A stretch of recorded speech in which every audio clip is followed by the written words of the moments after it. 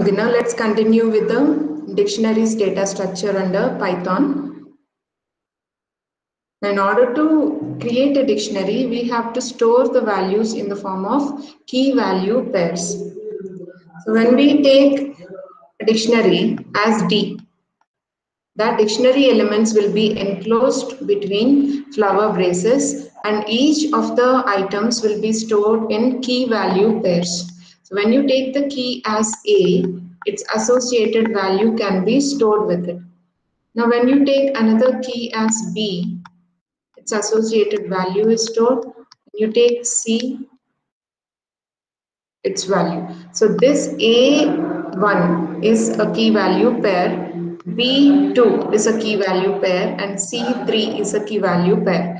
Now, like as in lists and arrays, we don't have the index number here to be specified as list 0 or A of 1 like this. In dictionaries, if you want to retrieve a number, if you want to retrieve a value, you have to give the index as the key.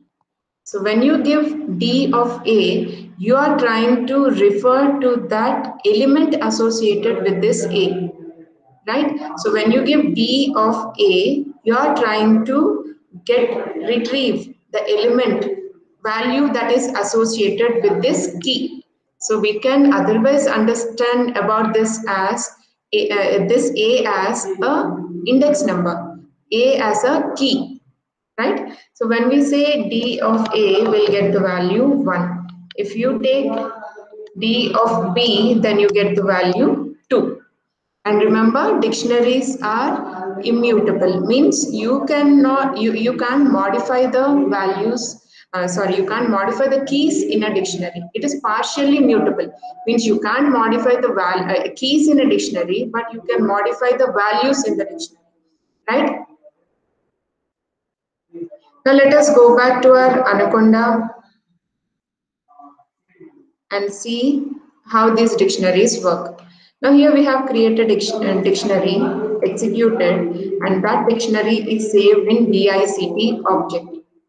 Now, if you want to get only the key values, in that case you can give DICT dot keys.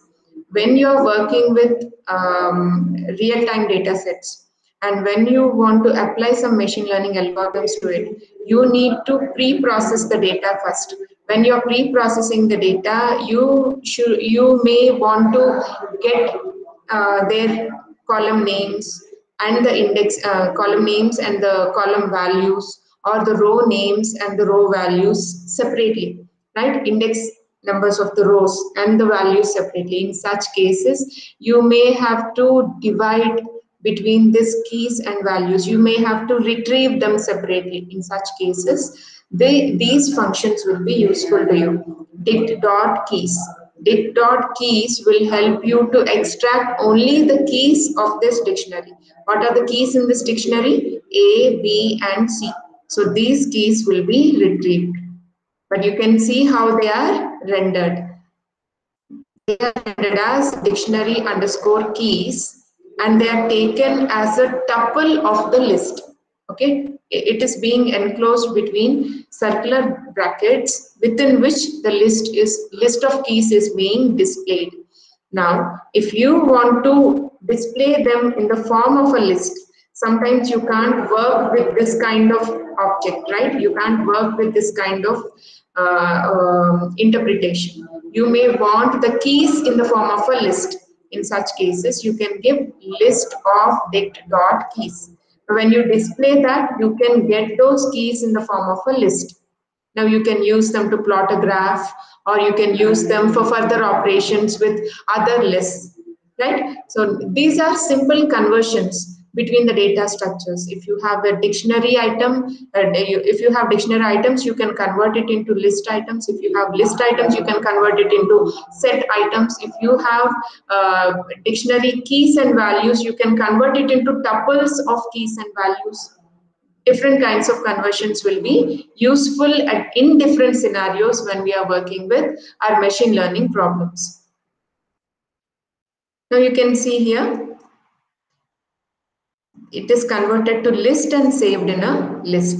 instead of directly giving the type conversion. If you want to save it into a list, that you can do. But when you are using a list later, means when you wanted to say store the values into a list at later part, not directly assign the list of values. In such cases, you have to reserve a space for this list variable, mentioning that it is of list type. For that, this declaration is required. Though you need not have to declare any variables or objects in Python, this kind of pre-reservation is required in case of lists and dictionaries. When you are trying to use a dictionary within your script, in that cases you may have to assign dictionary. Say you are going to use a dictionary DI, then you might have to reserve a space like this. You are mentioning that DI would be a dictionary data structure, so that whatever elements we assign to it will be taken as key value pairs. Otherwise, it wouldn't accept the values, right? For that, we use this kind of pre-reservation. Now you are saving the list items dictionary keys as list items into list 5. So when you execute this and print li 5, you can see that the list items are stored and printed from this list 5. Now if you print the actual dictionary values and are interested only in the values of the dictionary, you're not interested in the keys. Sometimes you may have to perform some operations only on the values of the dictionary items. In such cases, you can retrieve the values, only the values, by using dictionary.values. Now that dictionary.values is converted into a list and stored in list 6. Now let's see what would be the output. You can see the output as the values that are retrieved: 1, 2, and 3. The values associated with the keys, they are retrieved from the dictionary, converted into a list, and saved into list 6, and finally printed. Now, if you want to retrieve both the key value pairs in the form of tuples, then you can give dictionary.items. Sometimes you may want to go through the key values in a loop as well as the values also in a loop. The key and the value should be taken as iterators to go through the values. In such cases, you may have to retrieve both of them, but not in the form of key value pairs, but as tuple values. In such cases, you can give dictionary.items. Now, when you print this, you can get the values in the form of tuples. There are 3 tuples here. When I say tuples, they are pairs of values enclosed in circular brackets. Now, when you see the dictionary items, you can see A1, B2, and C3 taken as 3 tuples. Now, still, if you want it to be saved into a list, you can do that by giving the conversion function list. So these will be converted into list of tuples here. Because the tuples are enclosed in list, we call it as list of tuples. Now, if you want to retrieve, if you want to traverse between the keys as well as the values, in such cases, you can give a loop here for ij in dictionary.items. What are the dictionary items? A1, B2, and C3. Now, when I give for ij in dictionary.items, I refers to the key values and j refers to the values associated with those keys. Right? Now you are getting those elements from the dictionary and appending it to a list. You are appending only the key values to that list.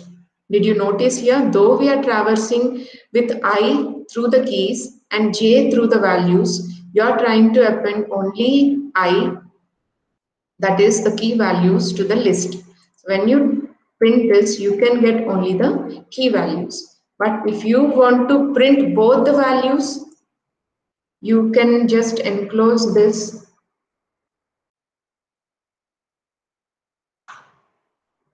into another set of brackets. Remember, append method of a list will help to add elements to the list, and that accepts only one argument. You should give only one element.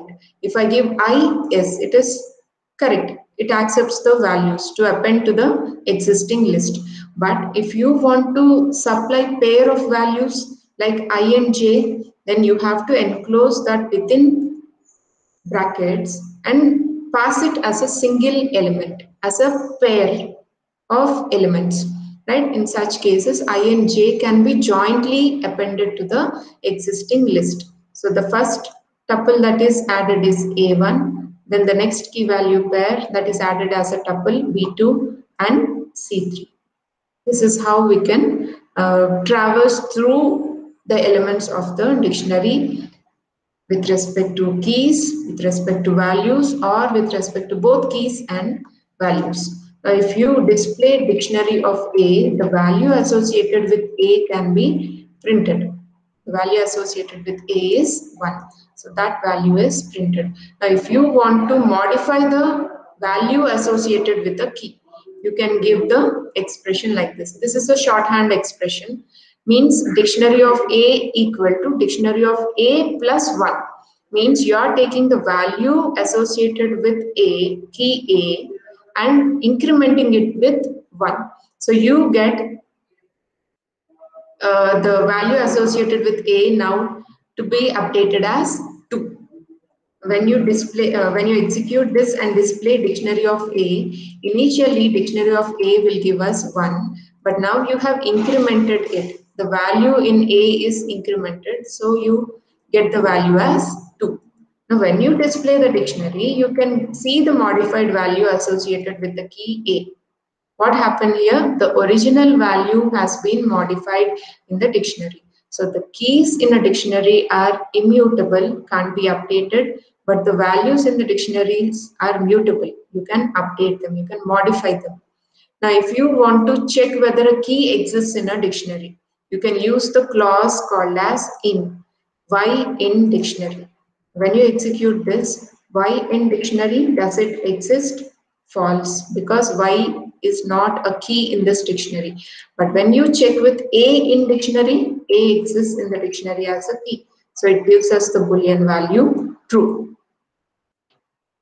Now this we have seen already, this command to convert the dictionary items into a list. And if you want to print them, if you want to print the dictionary items as tuple of values, you can just print ij, not as a tuple, but individual values will be printed. For I and j in dictionary items, I refers to keys and j refers to values. Print key and the value. They are printed as normal values here. Did you notice they are not enclosed within a data structure like list or tuple or dictionary? They are just printed individually. Now you can perform lots of operations on these dictionary items because you are able to retrieve them in whatever way you want. In the next video, we'll see on conditional statements and looping structures in Python.